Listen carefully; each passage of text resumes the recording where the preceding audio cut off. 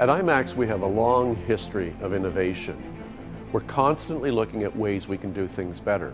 When it came to the development of our laser system, we chose a radically different approach than everybody else in the industry.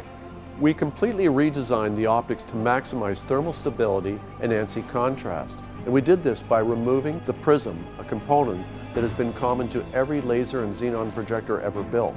We replaced it with a patented IMAX free space light engine incorporating an INVAR frame. INVAR is one of the most thermally stable materials on the planet that allows us to create sharper and brighter images on the screen. IMAX's laser system is more than a handful of innovations. It's a reimagination of the movie-going experience. This whole laser project has been like getting back to our roots.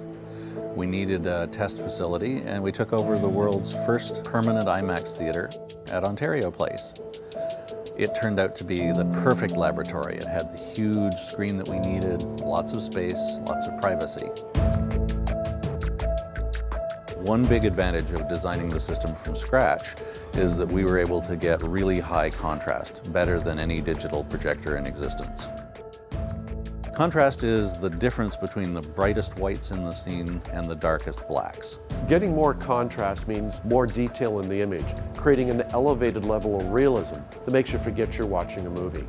Existing digital projectors have a certain range that they can produce, but the blacks aren't really black. You can still see they're very dark gray. Our projector gives blacks that are just dead black. They look like lights off in the theater.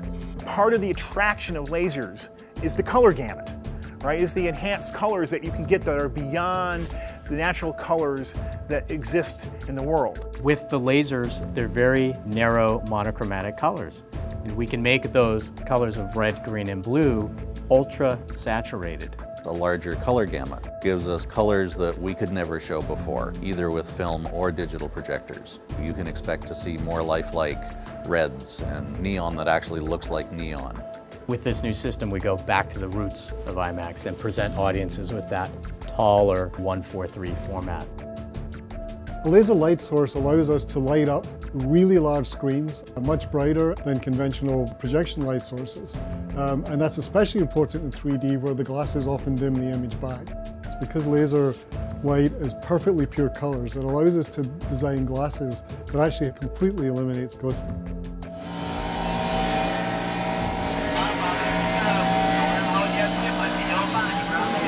When the laser system was being developed, we had engineers working in tandem, also developing a newer and improved audio system. We added 6 channels to the already existing IMAX system, 2 on the side and 4 in the ceiling. And what that allows us to do is to create an even more immersive experience than we were used to. We added more points of accuracy, so we could pan within the room having 6 additional speakers.